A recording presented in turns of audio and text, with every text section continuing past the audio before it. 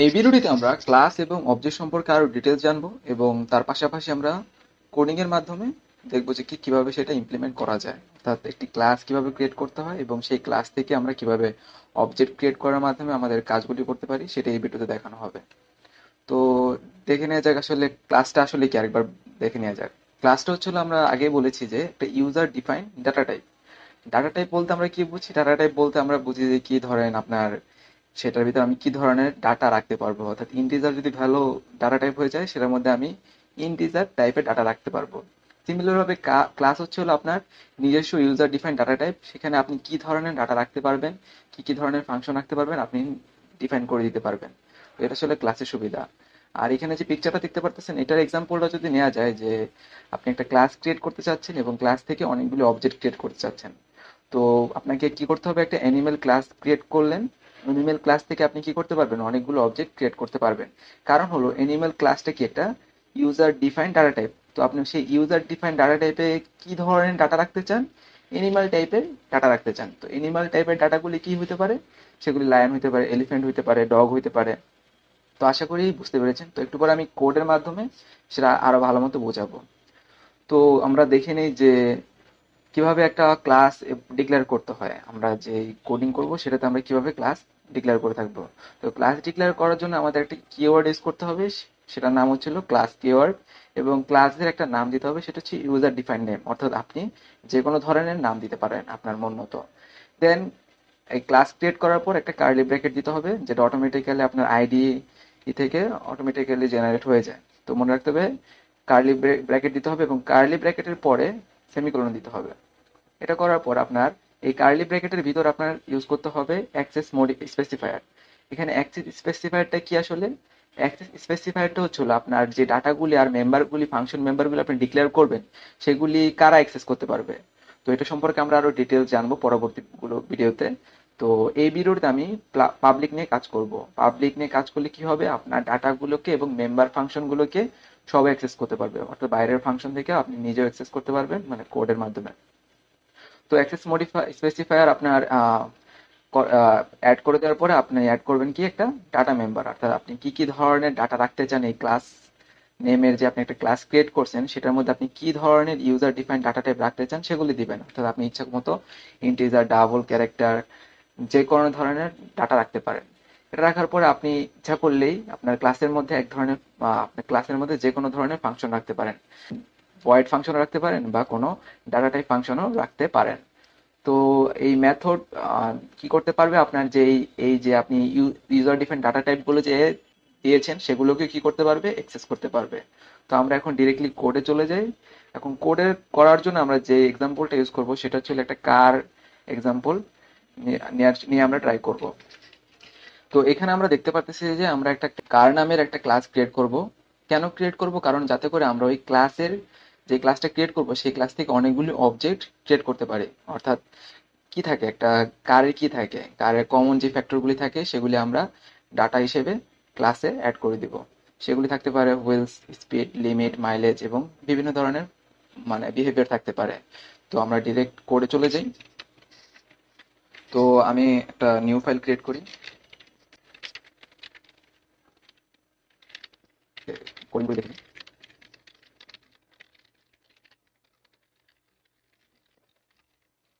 তো আমি আমার মেইন ফাংশন ক্রিয়েট করে ফেলছি। আপনারা এখানে চাইলে ইনক্লুড আইওস্ট্রিম ওইটাও ইউজ করতে পারেন, কোনো সমস্যা নেই। তো এখন আমি কি ধরনের ক্লাস ক্রিয়েট করব, আমি একটা কার নামের ক্লাস ক্রিয়েট করব। তো তার জন্য আমাকে কি করতে হবে, ক্লাসের কিওয়ার্ড ইউজ করতে হবে এবং তারপর আমার কার নামের একটা কি করব, আমি ক্লাস ক্রিয়েট করব। তো এখানে অটোমেটিক্যালি কার্লি ব্র্যাকেটস এর পর সেমিকোলন জেনারেট হয়ে গেছে। তো এখন এই ক্লাসটা তো একটা কি, ক্লাসটা আমি একটু আগে বলেছিলাম যে সেটা হচ্ছিল একটা ইউজার ডিফাইন্ড ডাটা টাইপ। তো ইউজার ডিফাইন্ড ডাটা টাইপের মধ্যে কি কি ধরনের ডাটা থাকতে পারবে, তো আমি লিখে দিলাম ইন্টিজার, স্পিড, ইন্টিজার স্পিড, দেন হচ্ছে হলো আপনার কি কি আমি ইউজ করেছিলাম সেগুলি, কালার, তো কালারটা হতে পারে স্ট্রিং, স্ট্রিং কালার। দেন আপনি দিতে পারেন যে কি স্ট্রিং নেম, কারেন্ট নেমটা কি। তো এই যে এটাগুলো হচ্ছিল ইউজার ডিফাইন্ড ডাটা টাইপ, অর্থাৎ আমি আমার কার ক্লাসে কি কি ধরনের ডাটা রাখতে পারবো। ঠিক আছে, বা এই যে আমি যখন এই কার ক্লাস ডাটা টাইপ ইউজ করব তখন সেটার মাধ্যমে আমি কি কি ধরনের ডাটা রাখতে পারবো। তো একটা গাড়ির জন্য আমি কি করতে পারবো, স্পিডটা ইন্টিজারে নিতে পারবো, স্ট্রিংটা কালারে নিতে পারবো এবং নেমটা স্ট্রিং এ নিতে পারবো। তো সিমিলার ভাবে আমি চাচ্ছি যে কি এখানে একটা কি থাকুক, একটা ফাংশনও থাকুক। ফাংশন কি থাকবে, ফাংশন প্রিন্ট থাকুক। সেই প্রিন্টের মাধ্যমে আপনি কি দেখতে চাচ্ছেন, দেখতে চাচ্ছেন যে কি আপনি যেই ভ্যারিয়েবল গুলি ক্রিয়েট করছেন সেই ভ্যারিয়েবল গুলো যখন আপনি একটা অবজেক্ট ক্রিয়েট করার মাধ্যমে সেগুলির মধ্যে ডাটাগুলি রাখবেন তখন সেই ডাটাগুলি এই ভয়েড ফাংশনটা প্রিন্ট করবে। তো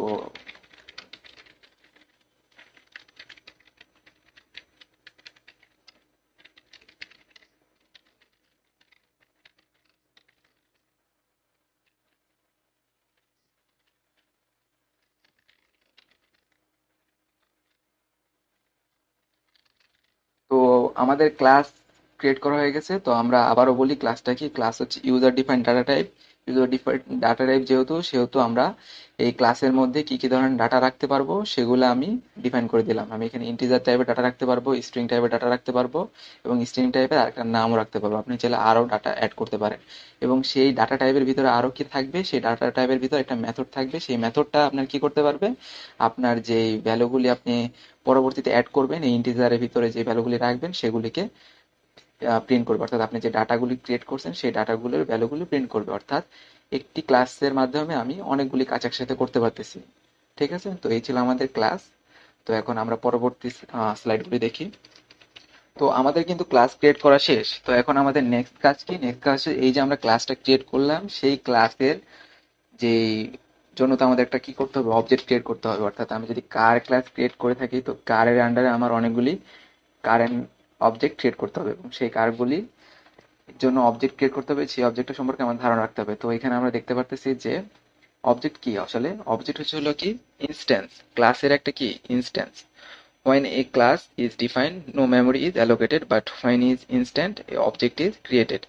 অর্থাৎ এটা বলতেছে যে আপনি যখন একটা ক্লাস ক্রিয়েট করবেন তখন সেটা মেমোরিতে কোনো জায়গা অ্যালোকেট করবে না। এবং আর আপনি যদি যখনই ওই ক্লাসের জন্য একটা কি করবেন, অবজেক্ট ক্রিয়েট করে ফেলবেন তখনই আপনার মেমোরি অ্যালোকেট হয়ে যাবে। তো এই টপিকটা আমি পরবর্তী কোনো ভিডিওতে আলোচনা করব। যদি আপনারা জেনে থাকেন কমেন্টে অবশ্যই জানাবেন যে কেন এটা, কেন ক্লাস ক্রিয়েট করলে আপনার জায়গা লাগে না কিন্তু অবজেক্ট ক্রিয়েট করার সাথে সাথে আপনার কি হয়, মেমোরি অ্যালোকেটেড হয়ে যায়। তো এখানে আমি অবজেক্টটা আবার একটু বলি যে অবজেক্টটা কি।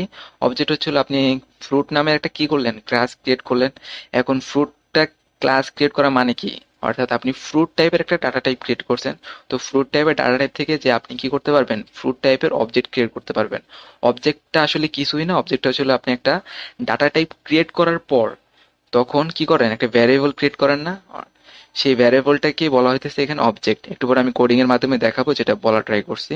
তো অবজেক্ট ক্রিয়েট করে কিভাবে, অবজেক্ট ক্রিয়েট করা হচ্ছে হলো আপনার আপনার ক্লাস নেমটা আপনার দিতে হবে এবং ক্লাস নেমটার পরে আপনার একটা অবজেক্ট নেম দিতে হবে। অর্থাৎ সোজা কথায় ক্লাস নেমটা কি, ক্লাসটা এখানে কি ছিল, ক্লাসটা ছিল ইউজার ডিফাইন্ড ডাটা টাইপ। তো ইউজার ডিফাইন্ড ডাটা টাইপ দিলেন এবং সেই ডাটা টাইপের জন্য একটা ভ্যারিয়েবল নিয়ে আপনার কাজ করতে হবে। তো অবজেক্ট নেমটা হচ্ছিল ভ্যারিয়েবল। তো আমরা ডিরেক্টলি কোডের মাধ্যমে দেখে নিই জিনিসটা। তো আমি একটু আগে আপনাদের যেটা বোঝানোর চেষ্টা করছিলাম সেটা হচ্ছিল যে ধরেন আপনি একটা ডাটা টাইপ যেটা নিয়ে আপনার সব সময় কাজ করেন সেটা হচ্ছে ইন্টিজার টাইপের ডাটা টাইপ।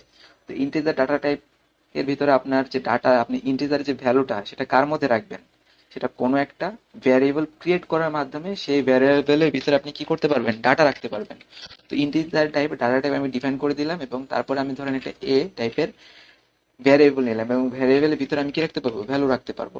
তো ক্লাসও আসলে কিছুই না, ক্লাসটা হলো কি আমার একটা ডাটা টাইপ। তো আমি ডাটা টাইপটা যদি আমি ইউজ করতে চাই তাহলে ডাটা টাইপের নামটা তো অবশ্যই লিখতে হবে। তো ডাটা টাইপটা কি টাইপের, কার টাইপের ডাটা টাইপ।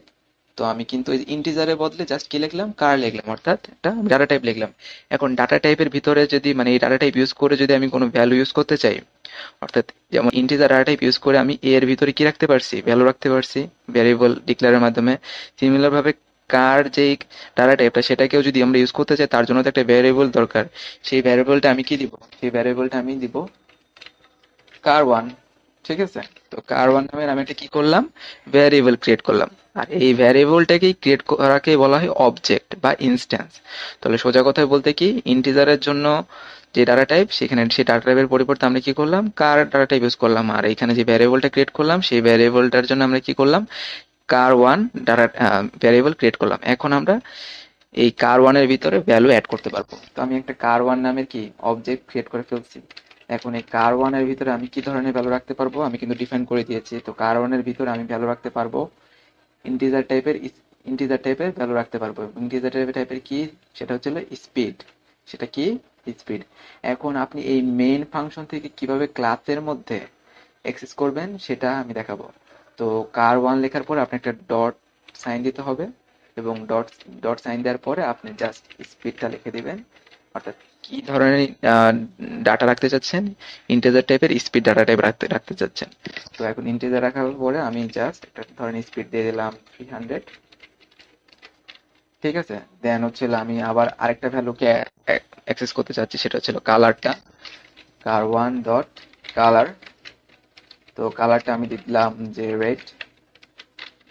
এখন কার ওয়ান ডট নেমটা আমি দিলাম হলো টয়োটা।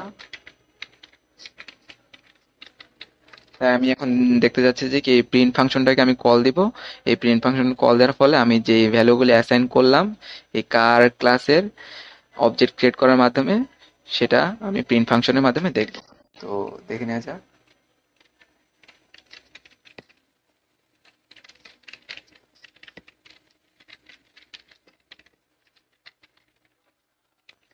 তো প্রোগ্রামটা রান করার পরে আমাদের কিন্তু এখানে একটা এরর দেখাচ্ছে। কি এরর দেখাচ্ছে, আসলে আমরা কি শিখছিলাম যে একটা ক্লাস ক্রিয়েট করার পর সবার আগে কি দিতে হবে, অ্যাক্সেস মডিফায়ার বা অ্যাক্সেস স্পেসিফায়ার দিতে হবে। যে আপনার, যে আপনি ডাটা টাইপগুলো আর মেথডগুলি ক্রিয়েট করলেন, তারা সেগুলি কি আমি মেইন ফাংশন থেকে বা অন্য কোনো ফাংশন থেকে অ্যাক্সেস করতে পারবো কিনা, সেটার পারমিশনটা এখানে দেওয়া হয়। আপনি যদি প্রাইভেট করেন তাহলে অনেক রেস্ট্রিকশন আছে, তো আমরা এগুলি পরে আলোচনা করব। তো এখন আমি পাবলিক করলাম, এই ডাটা টাইপগুলোকে আমি পাবলিক, এবং মেথডটাকে কি পাবলিক করে ফেললাম। এখন যদি রান করি, তো আপনি কিন্তু দেখতে পারতেছেন যে কি আমাদের স্পিডটা কত, 300, কালারটা রেড, এবং টয়োটা নামের কার আমরা ক্রিয়েট করে ফেলছি। অর্থাৎ কি বুঝলাম, কার টাইপের ডাটা টাইপের মাধ্যমে আমি একটা ভ্যারিয়েবল ক্রিয়েট করলাম কার ওয়ান, এবং সেই ভ্যারিয়েবলটার ভিতরে আমি আমার ইউজার ডিফাইন্ড ডাটা টাইপগুলি এবং মেথডগুলি দ্বারা আমার যে ডাটাগুলি অ্যাক্সেস করা, মানে ডাটাগুলি রাখা দরকার ছিল এবং ডাটাগুলি দেখার প্রয়োজন ছিল, সেটার কাজ শেষ করলাম। তো এখন এখন দেখেন, ইন্টিজার যখন আমরা লিখি, ইন্টিজার লেখার পরে আমরা এ বি, তারপরে কি সেমিকোলন দিতে পারি। তার মানে কি এ এর ভিতরে আমি কি রাখতে পারবো, 5 রাখতে পারবো, বি এর ভিতরে 6 রাখতে পারবো। অর্থাৎ যতগুলি আপনি ভ্যারিয়েবল ক্রিয়েট করবেন, আপনি কি ততগুলি ভ্যালু আপনি রাখতে পারবেন না। ঠিক সেম ভাবেও কার ক্লাসের মাধ্যমে, কার ক্লাস একটা ইউজার ডিফাইন্ড ডাটা টাইপ, তার মাধ্যমে আমরা একাধিক অবজেক্ট ক্রিয়েট করতে পারি, অর্থাৎ একাধিক ভ্যারিয়েবল ডিক্লেয়ার করতে পারি। তো আমি আরেকটা ভ্যারিয়েবল ডিক্লেয়ার করলাম, সেটার নাম দিলাম কার টু। তো সেম ভাবে কি করতে পারি, আমি কার টু ইউজ করে আবার সেই ভ্যালুগুলোকে অ্যাক্সেস করতে পারি। অর্থাৎ আমি আর একটা ভ্যারিয়েবল ক্রিয়েট করছি, এবং সেটার জন্য আমি কি করতে পারি, নামগুলি চেঞ্জ করে দিলাম। তারপর এটার নাম দিলাম এক্স।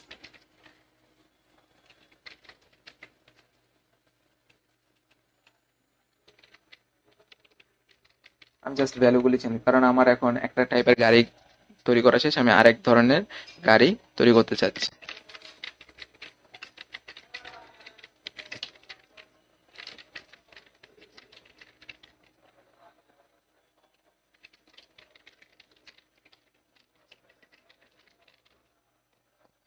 তো এখন যদি রান করি, তো এখানে একটু প্রবলেম দেখাচ্ছে, সেটা হচ্ছিল কি,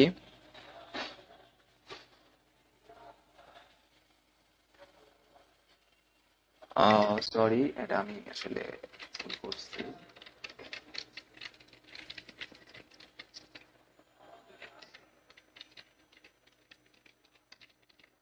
তো এখন রান করবে।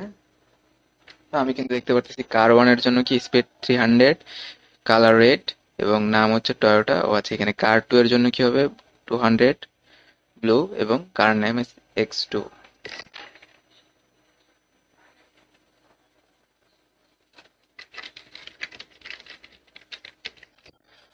তো এভাবে কিন্তু আমি একাধিক কি করতে পারি, অবজেক্ট ক্রিয়েট করতে পারি একটা ক্লাসের মাধ্যমে, এবং সেই ডাটাগুলি থেকে আমি আমার ইউজার ডিফাইন্ড ডাটা টাইপের মাধ্যমে একাধিক ভ্যালু অ্যাড করতে পারি, এবং একাধিকভাবে আমার বিভিন্ন ধরনের কাজ প্রবলেম সলভ করতে পারি। তো আবার একটু স্লাইডে যাওয়া যাক।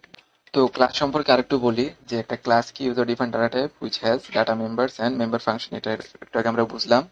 এবং বলতেছে data members are the data variables and member function are the function use to manipulate these variables, and together these data members and member function defines the properties and behavior of the object in a class. তো এটা কি বলতেছে, এটা বলতেছে just যে এই যে আমরা একটা ক্লাস ক্রিয়েট করলাম, সেই ক্লাসের ক্রিয়েট করার ফলে আমাদের সুবিধা কি হয়েছে, সেই সুবিধা হচ্ছিল যে আমরা একাধিক ধরনের ভ্যারিয়েবল ডাটা টাইপের ভ্যারিয়েবল রাখতে পারতেছি, এবং সেই ক্লাসের ভিতরেই আমি আবার মেথড ক্রিয়েট করতেছি। মেথড ক্রিয়েট করার মাধ্যমে আমি সেই ভ্যালুগুলো কি করতে পারতেছি, প্রিন্টও করতে পারতেছি। তো এইভাবে মেথড আর ডাটা টাইপ একসাথে কি করতেছে, ম্যানিপুলেট হয়ে আমার কাজগুলোকে সহজ করতেছে। অর্থাৎ বিভিন্ন ধরনের মেথড বা ফাংশন ইউজ করে আমি এই ডাটা টাইপ নিয়ে কাজ করতে পারতেছি। তো এটা আমাদের জন্য একটা কি সুবিধা। এবং সেই সাথে বলা হচ্ছে যে ইন দ্য অ্যাবভ এক্সাম্পল, আছে এই এক্সাম্পলে আমরা যেটা দেখলাম যে কি একটা কার নামের ক্লাস ক্রিয়েট করলাম এবং the data member will be speed, mileage and member apply করে আমরা কি করতেছি, আমাদের অবজেক্টগুলি কাজে লাগাচ্ছি। তো এই ছিল ক্লাস এবং অবজেক্ট কিভাবে ডিক্লেয়ার করতে হয়। তো পরবর্তীগুলিতে আমি আরো অ্যাডভান্স ক্লাস এবং অবজেক্ট এর অ্যাডভান্স টপিক নিয়ে আলোচনা করব। তো ভিডিওটি দেখার জন্য ধন্যবাদ। আশা করি যদি ভিডিওটি ভালো লেগে থাকে সাবস্ক্রাইব করবেন।